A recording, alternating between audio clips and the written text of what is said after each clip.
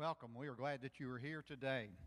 I'm Ron Moore. I'm the Minister of Education and Administration here at the church, and I know a lot of you are interested in hearing how the Imagine Now and Beyond campaign came out. We're still in it, but I know some of you are interested about how much was given and so forth. So we'd like to give you a report today in regards to our Imagine Now and Beyond campaign.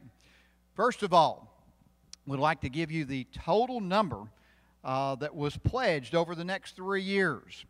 And that number is $598,938. Okay, that's good. Let's clap for that. That's great.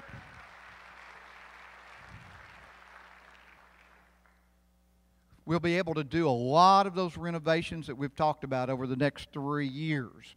And we're going to be getting started right down here in the preschool children's area sometime this summer.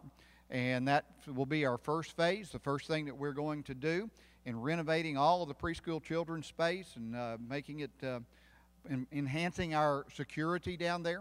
So be watching for that. Some exciting things will be happening there.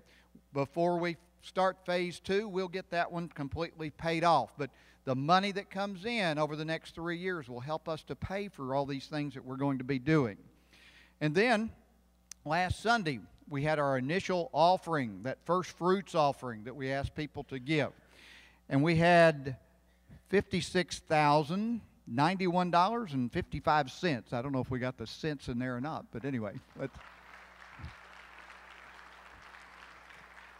That's a good start, and that will help us get started on this project down here and get things rolling and going. And so thank you for your faithfulness in giving last Sunday.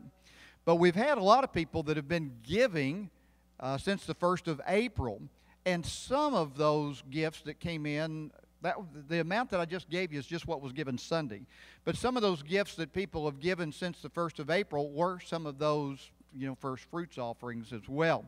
And it's hard for us to distinguish between the two.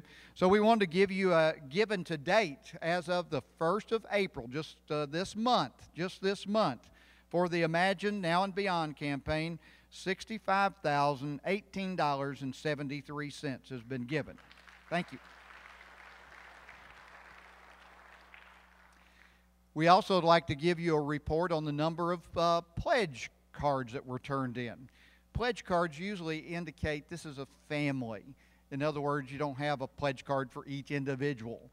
And so we had 157 pledge cards turned in, or families that made a commitment over the next 3 years to actually give to the Imagine campaign. 157. Now what I would like to do is that if you weren't here last week and you missed out, you can still join us. And right there in the pew in front of you, there is a card, an envelope rather, that's Imagine Now and Beyond envelope. And then there's an Imagine Now and Beyond card. This is the pledge card. You can fill that out, put it in the envelope, and put it in the offering plate, and you can be a part of what everybody else is a part of in helping us renovate our facilities so that we can do a more effective job of reaching our community with the gospel of Jesus Christ. So help us as we move along.